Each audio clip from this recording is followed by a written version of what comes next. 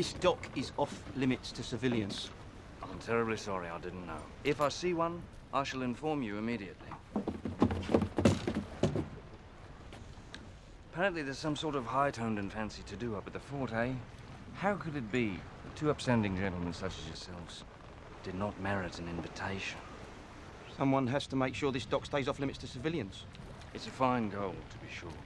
But it seems to me that a ship like that makes this one here a bit superfluous, really. Oh, the Dauntless is the power in these waters, true enough. But there's no ship that can match the Interceptor for speed. I've heard of one.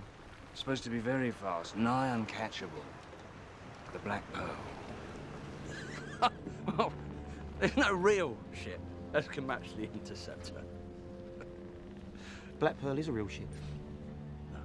No, it's not. Yes, it is. I've seen it. You've seen it? Yes. You haven't seen it. Yes, I have.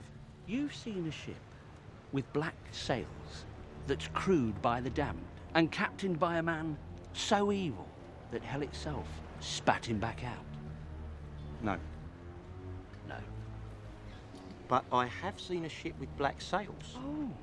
And no ship that's not crewed by the damned and captained by a man so evil that hell itself spat him back out could possibly have black sails, therefore couldn't possibly be any other ship than the Black Pearl. Is that what you're saying? No. Like I said, there's no real ship as can match the Interceptor. Hey! You! Get away from there! You don't have permission to be aboard there, mate. I'm sorry, it's such a pretty boat. Ship. What's your name? Smith. Oh, Smithy, if you like. What's your purpose in Port Royal, Mr. Smith? Yeah, and no lies. All right, then. I confess. It is my intention to commandeer one of these ships, pick up a crew and Tortuga, raid, pillage, plunder, and otherwise pilfer my Weasley black guts out. I said no lies. I think he's telling the truth.